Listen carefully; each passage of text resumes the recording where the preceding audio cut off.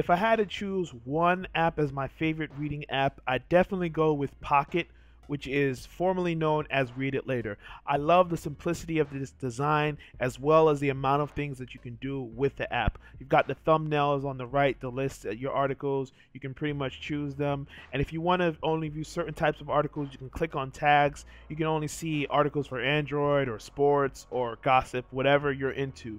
And aside from that, you can search for a particular title or you can go to a URL and get more content that way. And aside from just saving articles, this saves video and images. So I can spot something on YouTube or Vimeo and I can add it to my queue not only to read later, but to watch later as well. The great thing about Pocket is that, like most apps, it's got the dark view, it's got the light view. If I want to switch between the two, all I have to do is tap the text, but I can also change the brightness, all right? I can just scroll left or right to change the brightness. I can switch to the light view. I can tap on the text icon and change the font. You'll notice at the top the headline changes. You know, mix up the amount of fonts that you have. I can increase or decrease the size just by tapping the two corresponding buttons, and then I go back to reading my wonderful articles. If I want to share, I tap on it and I can just choose which app. I can also share to Pocket. So if I'm in my Chrome browser and on the phone and I want to add to it, I just press share and it'll let me import from Pocket. When I tap the little star, of course, that marks an item as a favorite, and when I go to favorites, it'll show up there, easy to access.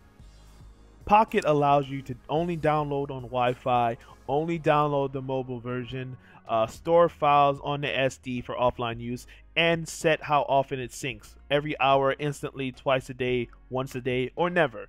A great thing about how you can manage your reading list or viewing list is that you can do items in bulk. Normally, in most apps, you tap on it once and then you decide, okay, I'm going to apply a tag, I'm going to mark it as a favorite, I'm going to delete it, or I'm going to share it. With Pocket, I can go to the action bar and click bulk edit, and then I can do everything at once. So I'll select all three articles, and then I'm going to remove them from my favorites because I decide, you know what, this is no longer as important to me. I could have also added tags if they were all related to sports or something. Pocket is just a great app that you can use, and you can do pretty much anything with it. Check out these other reading apps. They're all great as well, but I've got to say that among them all, I rate Pocket as my personal favorite. See which one's best for you and click on the links below.